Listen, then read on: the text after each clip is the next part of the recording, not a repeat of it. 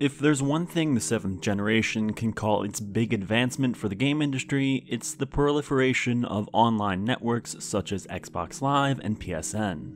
But the rise of the indie sphere is also enormously influential. In an industry that was leaning into a severe degree of risk aversion, indies became a font of creativity and affordability. Through platforms like Xbox Live Arcade and Steam, they rapidly became a mainstay. The role indies have taken on is that they can be your game of the year that seemingly no one else has played but you. They can be the special personal experience you had one night with evocative artwork and storytelling that makes you feel like the developers are in conversation with you alone. Or they can be a focused mechanical joy that the bloat of so much AAA offerings have long gotten away from. Indies come in all shapes and sizes to the point the definition is rather blurry, which is the case for Thatgamecompany in their first 3 releases, Flow, Flower, and Journey, all of which were published exclusively on the PS3 via Sony Santa Monica, a subsidiary of PlayStation. Despite those ties, I don't think you could make a sound argument for their artistic vision being compromised. Instead, they came to define the early years of indies with the sort of games a younger me used to amateurishly proselytize the medium as a form of art, hitting a zenith with their 3rd outing that didn't just dominate discussion amongst the most devoted critical circles, but across all sections of video game fandom. It's been nearly 9 years since Journey first released, and you might be wondering whatever became of Thatgamecompany. That's a question that I've admittedly asked at some point. It's a problematic one though, because they never went away and have since moved on to their biggest hit yet. Trouble is, if you stick to certain more traditional sections of gaming discussion, you could easily have never heard of it, or totally forgotten it's even out. So get comfortable. This is going to be a long one as we go on Thatgamecompany's journey to Sky, Children of the Light. TGC began loosely as a group of students including co-founders Genova Chen and Kelly Santiago at University of Southern California School of Cinematic Arts. Cloud in 2005 being the first unofficial game, as TGC didn't officially form until 2006. Even the desire to create something more welcoming and distinctly detached from anything aggressive or stressful in the way games often are was clear. We're making entertainment, and entertainment is essentially an emotional supplement for people. That's a quote from Chen himself at one of his many game developer conference panels. TGC's first official release, Flow, took a few extra steps before it became a published Sony product. Initially released as a Flash title in part of Chen and Nicholas Clark's thesis project in 2006, teaming up with fellow USC student Austin Wintory to compose the soundtrack. In 2007, after a successful Flash browser release and the formal founding of TGC in May of 2006, they caught the attention of Sony and signed a 3-game contract. The first of which would be a remake of Flow in Sony's Fire engine and was originally intended to be a launch title for the PS3. Unfortunately, overscoping combined with underestimating the time needed to deliver saw a delay from the PS3's November launch to February of the following year. Flow's development was troubled in ways you'd expect from a younger team. From those issues of scoping that led to roughly doubling the estimated time of development to being completely inexperienced with the tech of the PS3. So much so that Sony support was essential to seeing the game finished, as well as outside contractor work from the likes of Jonathan Blow, who worked on the particle effects. In the dev playthrough of the PS3 Collector's Edition, the team discussed a particularly frustrating event where an all-nighter for 2 members prior to a playtesting session all proved futile as they simply could not get the game to run the following day. Listening to them talk about design philosophy behind Flow is rather telling. Yes, it's relatively relaxing and simple, but first and foremost, it's an experiment. Chen had been recommended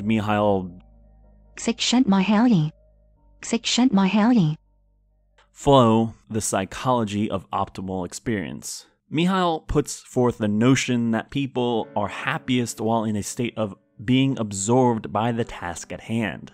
That what lies in front of you becomes all the more fulfilling if distractions are at a minimum. It's the sort of thing that goes into the Tetris state of mind where players become completely zoned into rapidly filling the well. which explains why such a rudimentary game has stood the test of time. Flow takes this notion in hand along with adaptive difficulty. Based on the creatures you consume, be they red or blue, you can ascend or dive deeper. It's an in-game, no-menu difficulty slider. They did so with the belief it would be far more welcoming to folks who didn't typically play games. Now, I like to think I'm competent at video games, but I will admit I don't really care about difficulty much. One of the first things I do when I start up a Bethesda title is push that slider all the way to the left. When I play Yakuza, I tend to knock it down one setting below the default. I see challenge to be similar to genres in a lot of ways. I find the hardest settings on things like God of War or Call of Duty to be rather unsatisfying. If a game is meant to be hard, then the developers should lean into that the same way others do for choice-based stories, artistic style, or deep RPG mechanics.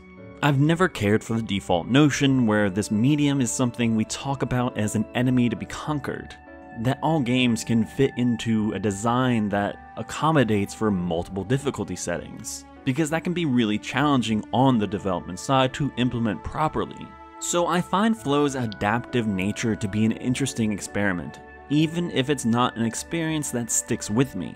It's more about recognizing it as an important step in the evolution of a developer. Flow is like a one-sentence story, whereas all their subsequent works are far meatier. According to TGC, Flower is a poem, with distinct levels and a progression through them, building towards a poignant reflection on the relationship between the natural world and the urbanization of humans, which is about as explicit the game ever is. Controlling the wind, you blossom flowers and their petals then form around the gusts, giving your avatar a more defined look. While it certainly climbs towards a sort of climax, most levels tap into a calming emotion first and foremost. The vagueness of poetry is quite apt. In a lot of ways, though, it reminds me of Disney's Fantasia. It's an aesthetic experience, one that seeks to meld scenic animation with music composed to elevate those broad concepts. Cues pop when you blossom flowers, which are purposely laid out across the environment in a way that you could sort of understand them like sheet music, or at least a note highway. Vincent Dimartino composed the OST with this in mind.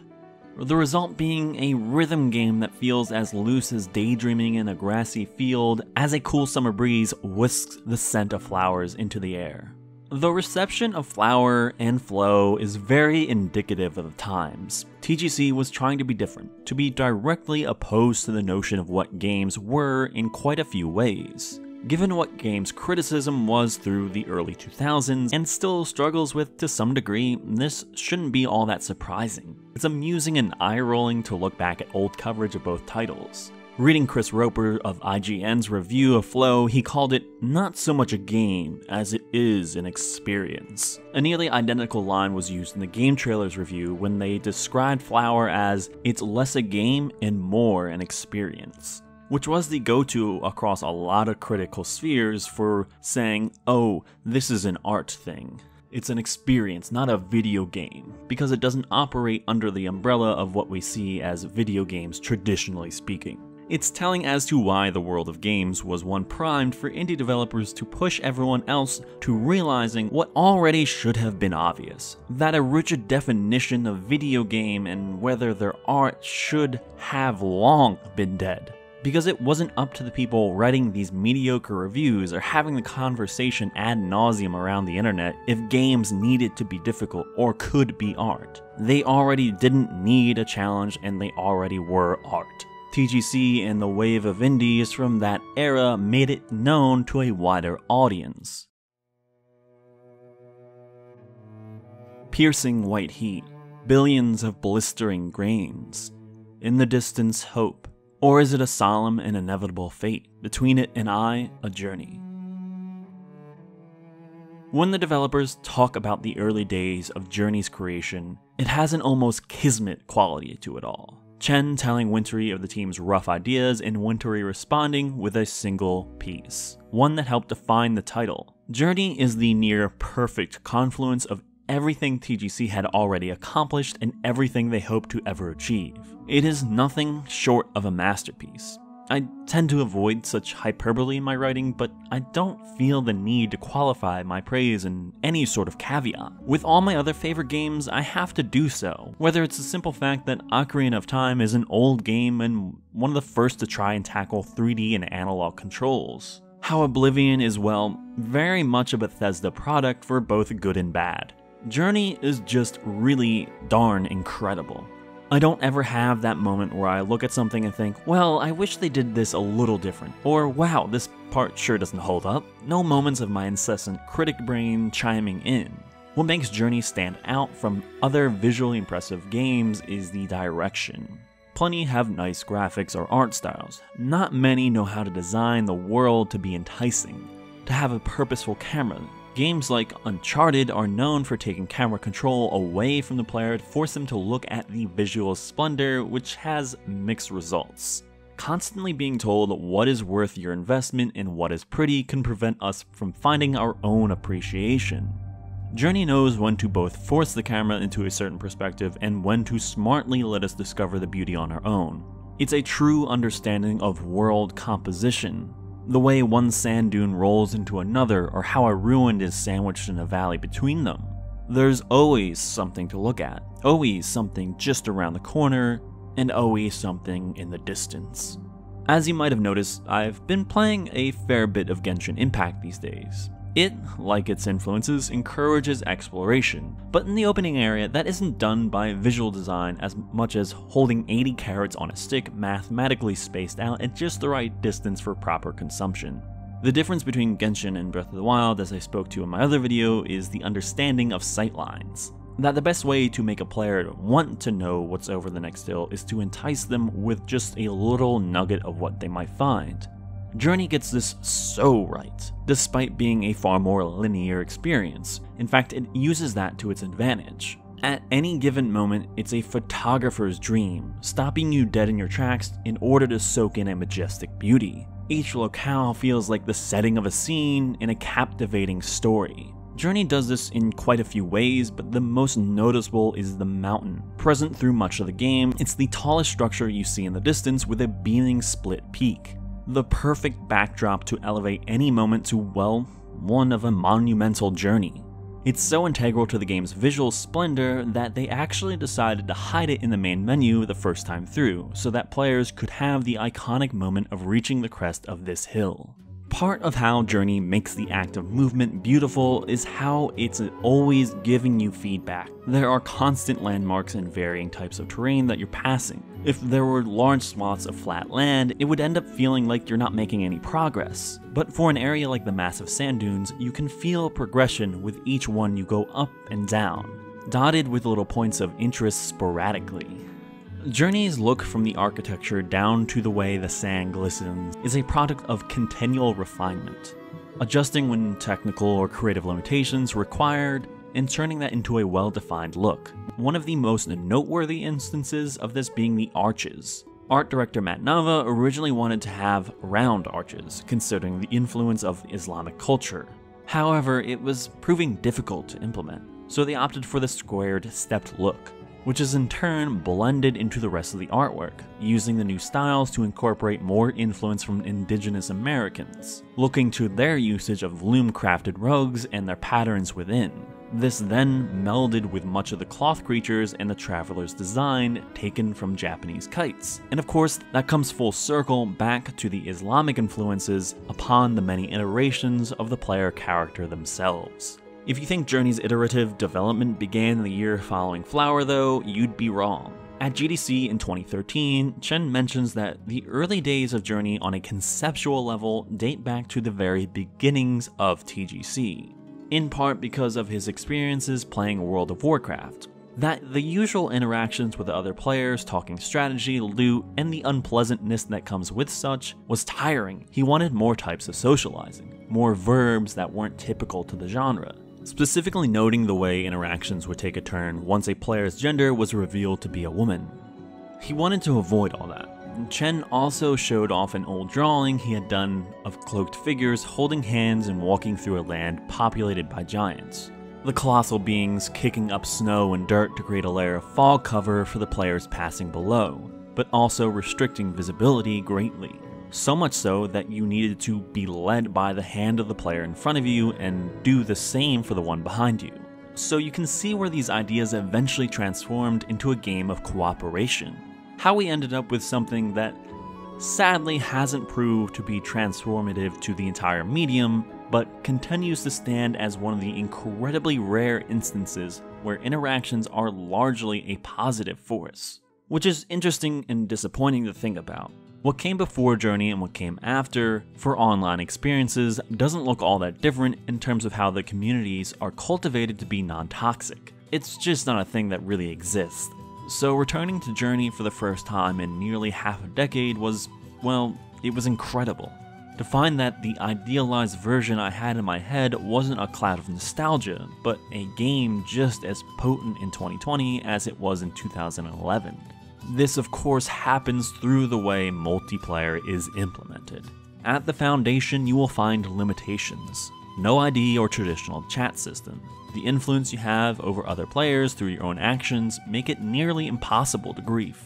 Collision is subtle and in turn provides a charge to mobility, which comes in handy during the later portions where you struggle to traverse a frigid mountain, and huddling together is your best means of staying out of the vision of the stone guardians circling above. You can also give each other a boost via the chirp, your only means of verbal communication. Part of the reason for not allowing the players to chat directly via text or voice, and not having any parsable in-game language came from Chen's background as a non-native English speaker. He wanted Journey to hit upon the notions of communication through universal emotions, the feelings we have such as sadness, joy, or anger that transcend cultural boundaries.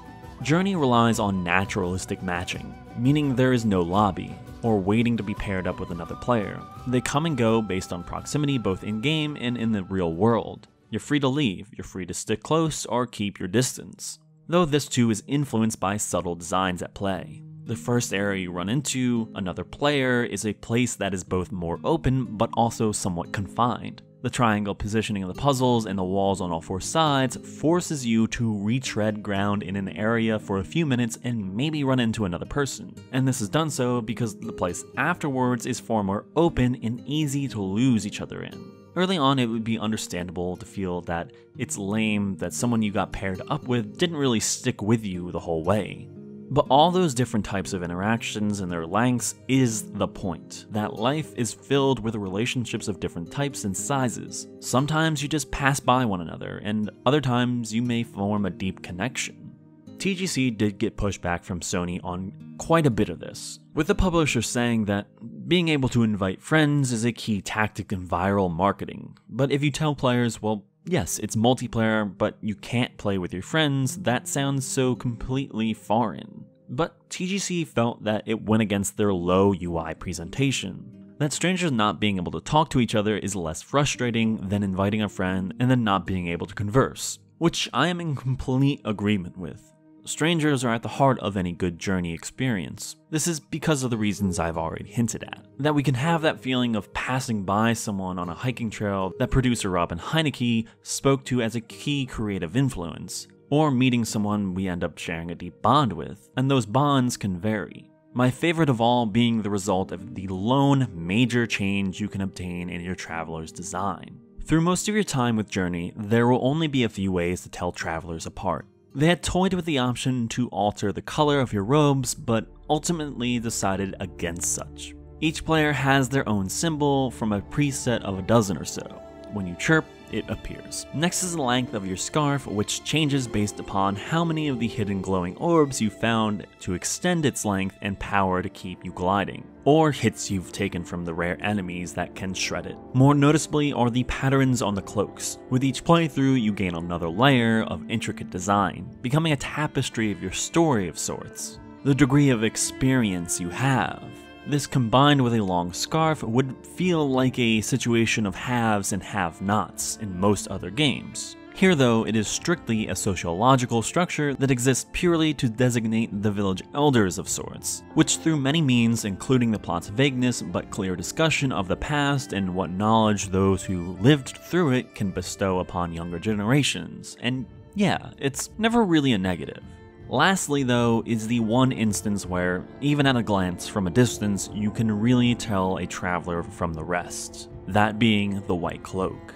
White Cloaks are a symbol of those who've seen it all, those that now return to the path to guide the less experienced. It's no mistake they share a color scheme with the ancient ones that visit players in their visions between areas. They're meant to be seen in a light of respect and wonderment. This isn't something obtained through the luck of a loot box or simple grinding. They are travelers who have probably played a half a dozen times at least, and that return, especially all these years later, is a feeling a lot of games have attempted to emulate, but have rarely inspired within me.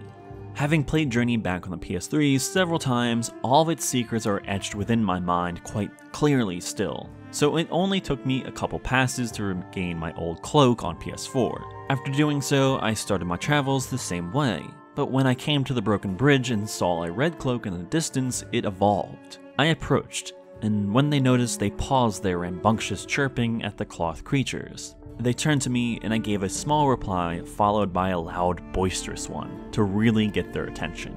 I glided over to a hidden orb. They followed. One after another, I guided them around, ensuring they found everything. Clearly, they had not done so in the previous area where they were on their lonesome.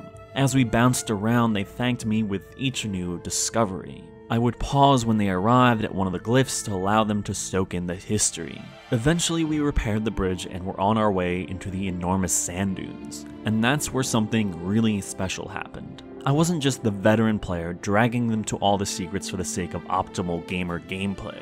At times I let them take the lead, whether that was from their own initiative or wandering off like a child, all the while watching them stumble, boosting them as best I could. A tool, when implemented properly, two skilled players can essentially never touch the ground. They weren't skilled though. I'd give them a boost and they didn't quite understand how it was happening or how to reciprocate, but they looked like they were having so much fun. At the first few glyph walls, they'd shout to light up the grave markers around them and reveal the picture. I always casually approached and gently lit them up.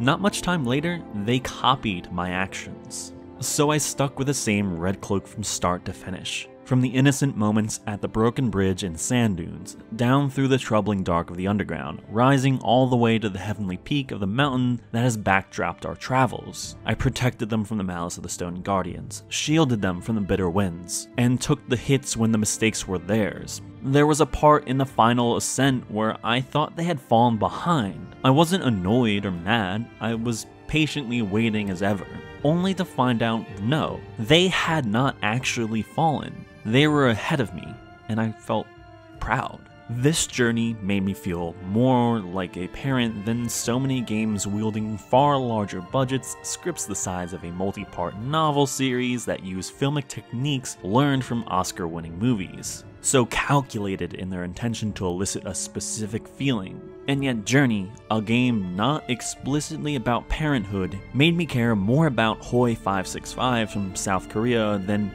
any of the numerous children in scientifically constructed award bait titles. Journey means a lot to a lot of people. For me, it's something I've gone to at times not to simply take my mind off the worries of life, but to directly confront them, to place myself in a sort of meditative state. Whether that be when I feel like the daily stresses have become overwhelming, or through times of grief over the loss of loved ones. TGC rightfully takes pride in fan mail they receive telling them about the extraordinary ways their work has impacted their lives. One in particular always stands out in my mind, one that Chen read on stage at DICE in 2013. In my dad's and in my own experience with Journey, it was about him and his journey to the ultimate end. And I believe we encounter your game at the most perfect time. I want to thank you for the game that changed my life, the game whose beauty brings tears to my eyes. Journey is quite possibly the best game I've ever played. I continue to play it, always remembering the joy it brought and joy it continued to bring. I'm Sophia, I'm 15, and your game changed my life for the better. And because of this email, I think it's all worth it. Despite Journey's success, clearly it took a toll on the team. Some of its funding came out of their own pockets. Staff had to be temporarily laid off. It was an incredibly challenging development process. While I can't say with certainty this caused the exodus of some key names, it was around this time of Journey and the end of the 3-game deal with Sony that the team began to split. Co-founder Kelly Santiago began working for Ouya a year later, eventually starting up IndieFund, an organization that helps small teams find funding, and now resides at Google as part of their AR and VR partnership development. Robin Heineke, who had joined TGC as a producer during Journey, left to found Phenomena, which most recently worked on Katamari creator Keita Takahashi's newest game, Wadum. Nicholas Clark, Chris Bell, and others left, while some, like environmental artist Aaron Jesse, did eventually return. One of the biggest departures was Flower and Journey's art director, Matt Nava, who formed a new studio that goes by Giant Squid, which is where we take a slight detour off the TGC highway to a road that has run parallel ever since. Now I admit, like a fair few folks, my impression of Abzu at release was, this sure is a lot like Journey. I was higher on it than most, but upon revisiting it, I think the implication that it's just Journey but underwater undersells it. It is without a doubt in conversation with the previous work, but there is far more to it. Firstly, it's not a multiplayer experience. It's solitary, more existential, with a tinge of sci-fi horror and a different sort of environmentalism. Less concerned about the balance of nature and man like Flower, and it's not about pouring through the ruins of a dead society like Journey.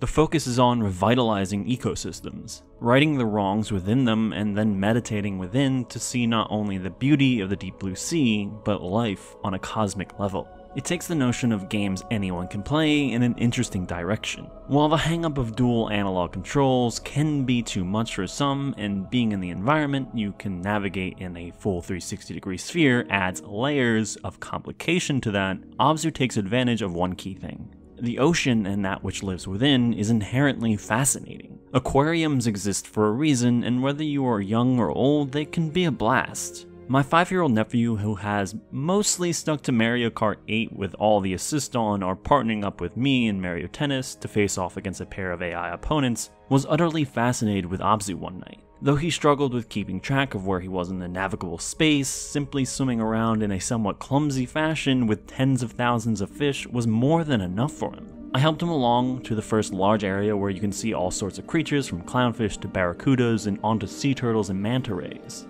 By that point, he had a loose grasp on the controls and figured out he could hold down R2 to grab hold of a creature and swim alongside them. He did this for a half an hour, just twirling and swirling about on the back of a manta ray. He didn't need challenge or a sense of progression. It was just a safe environment for him, a kid who loves the ocean, to swim around with a bunch of sea creatures. If Abzu is too much like Journey, then the Pathless is a response to such criticism. In many ways, it is far more traditional. In some ways, that seems so antithetical to the core tenets of what TGC, and by extension Giant Squid, chased after. Firstly, there's combat. You've got a bow, and it's used in very Zelda-like boss fights, as well as Zelda-like puzzles. Collectibles are on a larger scale. There's far more UI on the screen, and there's a more explicit story. There's written dialogue, but also voice-acted scenes. In some ways, it's rather reminiscent of the works of Team Ico. In the Pathless, you're a hunter who comes to a vast, imposing land with no human in sight. All that populates it are sparse groupings of fauna and giant beasts you need to face down. This is a game where traversal feels good, as is the case with Journey, but where mastery of Journey's mechanics take a little more effort, the usage of the bow and speed here make even low-level execution incredibly satisfying. I'm also reminded of the Secret Seekers, a group of Shadow of the Colossus players dedicated to finding every last hidden treasure in the PS2 Classic. Through all sorts of unlockables, tricks, and glitches, they learn to soar around the land and beyond. Traveling in the Pathless feels like you're getting away with something at times, like you trick the game into giving you powers you shouldn't have. What I find most interesting though is the lack of a fail state. Within the combat, bosses, and some not so great stealth sections, there is no game over, no death. The border of the screen closes in, your character stumbles, falls, and gets knocked over, but you never fail. It's all an illusion, and a good one at that. Now follow me here. We're gonna make a comparison that might seem a little odd at first blush, but Asura's Wrath. Yes, that Asura's Wrath. It's a fantastic game, and one that doesn't really present a challenge. There are failure states unlike the Pathless, but more often what's important is the feeling imbued within the player by the artistic direction and game feel. Through superb animation, shot composition, musical scoring, appropriate usage of QTEs, and a direction that ties it all together, Asura's Wrath feels like playing the most over-the-top episode of Dragon Ball Z. The Pathless, while not on a multi-planetary scale, employs the same general concepts. Challenge isn't 100% necessary to make a player feel powerful or afraid. The Pathless has such a strong presentation during its boss fights through some fine camera work, the usage of speed, and truly impressive effects. I mean, look at everything going on with the wind and particles here. I think the biggest divide though, between the Pathless, Abzu, Journey, or a Team Eco game is that when it wraps up, I'm not left with much. All of those other titles had me stuck in my seat, contemplating life, or at the very least feeling deeply saddened by what had transpired. The Pathless just ends. There's a message about how in a world filled with chaos that is unfair to its inhabitants, there are those who will try to force their vision of the path forward on others, but that everyone must find their own path in life. And it's not like everything else I mentioned is super complex thematically, but they handle them in far more compelling ways, not just literally stating the moral of the story at the end. I think part of the issue comes as a result of the more explicit nature of storytelling, as the dialogue or notes you find around the world are easily the weakest parts. The Pathless doesn't leave you with a swell of emotion like Flower, Journey, Abzu, or Sky, Children of the Light. To rewind the clock now a little bit, in 2011, TGC was an absolute darling in the industry with critical praise and commercial success at their backs, Journey being one of the fastest selling games on the PS3 that year. The big question as time went by was, what's next? The answer didn't come for quite a while. It wasn't until an Apple keynote in September of 2017 that Chen first revealed the then titled Sky on stage. Though folks were able to get a sense for what it was rather soon after with a handful of alphas and betas, something that immediately stood out was the platform. With the Sony deal now over, they were free to go almost anywhere, and that took them to iPhones, with Android tentatively penciled in for a later date. I say this as someone whose background in game discussion comes from more traditional places, the sort of folks who used to delineate between core and casual groups of gamers, which I now cringe at, but mobile games have never really been big in that circle. Of the number of podcasts I've listened to over the years, from Giant Bomb, Game Informer, GameSpot, or Waypoint, they don't come up in discussion that much. I mean, even the phrase mobile game has negative connotations with so many. I know I was certainly a little bummed, particularly as an Android user who would have to wait even longer. And so I did, until April 7th of this year, when I immediately downloaded Sky, Children of the Light, but I didn't boot it up right away.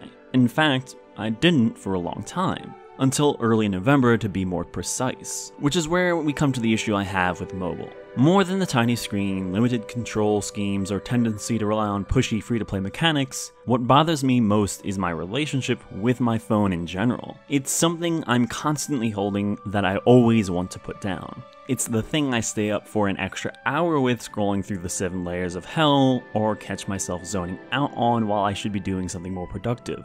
I don't enjoy it, but am begrudgingly tied to it. Playing something beyond the likes of Fire Emblem Heroes will always feel like watching a bootleg movie. The sort that, yeah, the guy with the handycam really did his best to get the optimal seat in the theater on a slow afternoon, but it's still a handycam, so every now and then a corner of the screen slips out of frame, or the guy coughs right into the microphone. For that reason, good mobile games get overlooked, especially by me. Even if I sink my teeth in, there's a better than good chance that the tiniest bit of resistance will cause me to release my bite. Months will go by and I'll see the icon Ticino Alice next to my Twitter app and go, oh, yeah, that's a neat game. But my muscle memory guided tunnel vision fails to notice its icon mere centimeters away from where I click every day. It's frustrating because there are a lot of interesting experiences that I have no good reason for stopping or never even booting up. And also because, well, Sky in a lot of ways is the most fascinating thing TGC has ever made. It's fair that despite Sky being out for 2 years now, a lot of folks might not know what it is. The short answer is think Journey, but with a social hub. And I really mean think Journey. This isn't just another Abzu's Journey but underwater situation. Both share a nearly identical sense of narrative and progression. For example, let's look at 4 levels, or areas rather. 2 back-to-back ones from Journey and 2 back-to-back ones from Sky. About a third of the way into the former, there is an absolutely gorgeous sequence of sliding down a valley at high speeds, where the sand takes on this luminescent tone. It's followed up by descending into a dark underground cavern where serpent-like creatures patrol. If you get caught in their light, you'll be struck and lose some of your mobility. The latter has a sliding section that uses the same side-scrolling shot as the former. Then players go down into the dark depths where, you guessed it, some vaguely serpent-like creatures glide about and drain you of your mobility if you get caught. If TGC were a more traditional AAA studio, I'd probably be talking about Journey 2 and not Sky, and it's beyond the mirroring of level design that is influenced by Joseph Campbell's The Hero's Journey. It's down to the very core. Undoubtedly, the most impressive thing Journey accomplishes is making the notoriously vile space known as online gaming not have an ounce of toxicity. Sky seeks to expand that drastically. Where Journey imposed significant limitations, Sky filters them back in, and crafts the support around such to encourage kindness. There's an expressive range of emotes, player names appearing on screen, of which there can be several at once. The hub world is very MMO-ish. Most notably though, there's a chat function. Like, I know this probably seems really trivial, but think about it. Think about the overwhelming amount of ways exchanging words in chat systems can go wrong. And yet, in all my time with Sky, I've not had one bad experience. In fact, I've had nothing but really positive ones. Even with these semi-awkward situations, it's clear everyone involved is trying to be nice. This is something that TGC put a lot of thought into. Earlier this year, during a remote GDC talk, John Hughes, the Feel engineer, spoke to this at length. He stressed not confusing cooperation with social play, that co-op games often make you view the other player as a tool needed to beat the game, rather than another human being with their own goals and feelings. That goal-oriented play is the enemy of social play. A lack of direction makes the most interesting thing on screen each other.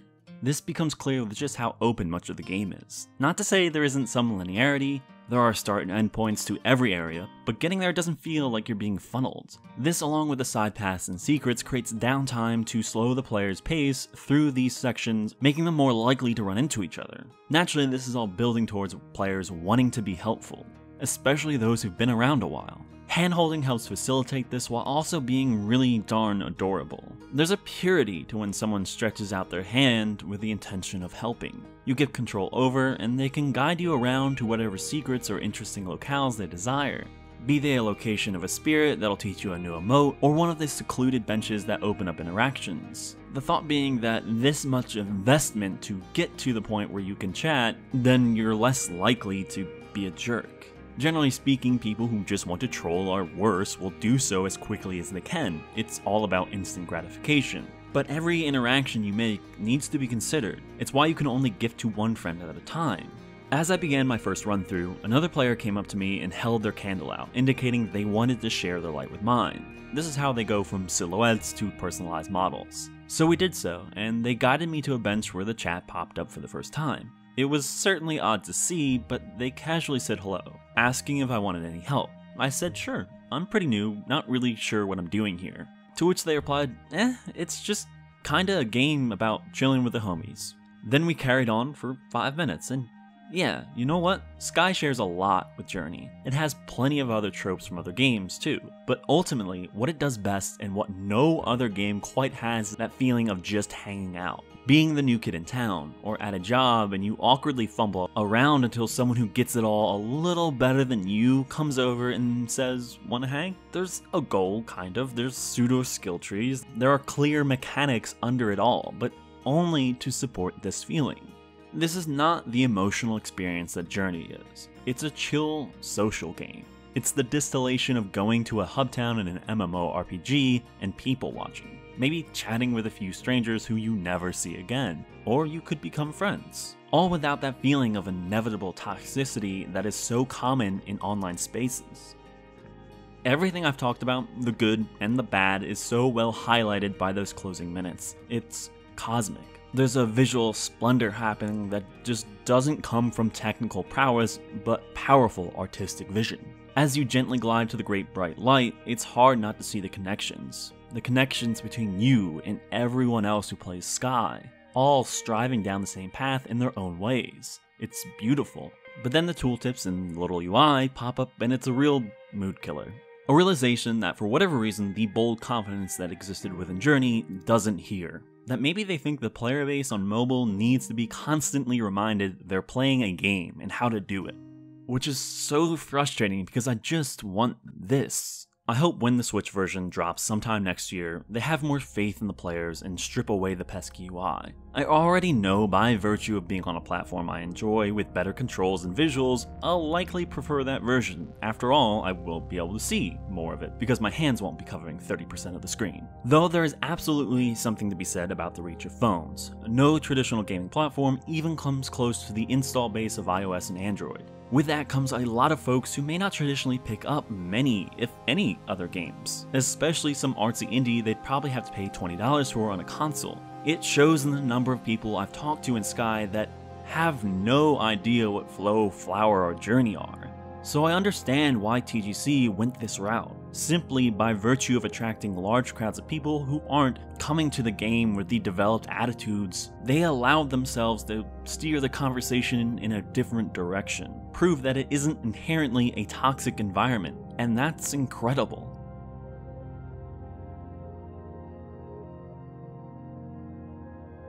In a year where the overwhelming majority of my socializing has been via Twitter, Discord, YouTube, and video games, I've found communities I've longed for. I haven't really had a place I've stayed for very long since roughly 2013, when I was still active on the Bethesda forums. As that faded with the advent of places like Twitter and Reddit, I wandered around the waste of the internet as a rolling stone of sorts, finding a couple temporary homes here and there, but nothing permanent. I hate Twitter, though it remains a necessary evil.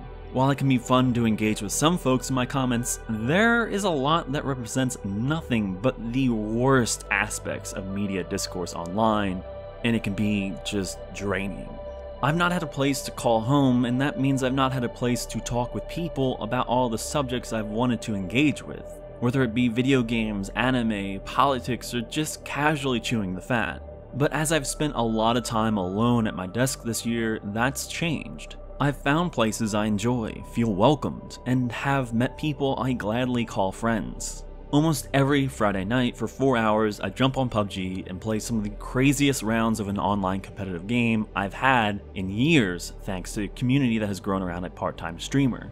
I've engaged in countless conversations from the serious to the absolutely goofy within a Discord that's sprung up around a video game podcast, where people hang out and watch each other's streams, share their work, vent about life, participate in a monthly anime roulette, and most recently we've started our own Minecraft server.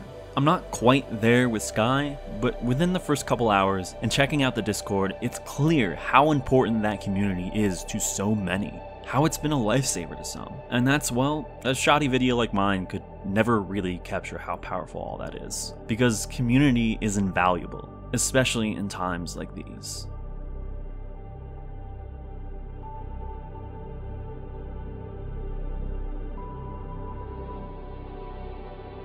It's December 31st, New Year's Eve, last day of the year, my birthday. If you want to wish me a happy birthday, you can do so over at WordsMaybe on Twitter. If you want to give me a gift, you can do so over at WordsMaybe on Patreon. I'd greatly appreciate it. I worked very hard on this video and I am now tired and I'm gonna go to bed now. See you next year.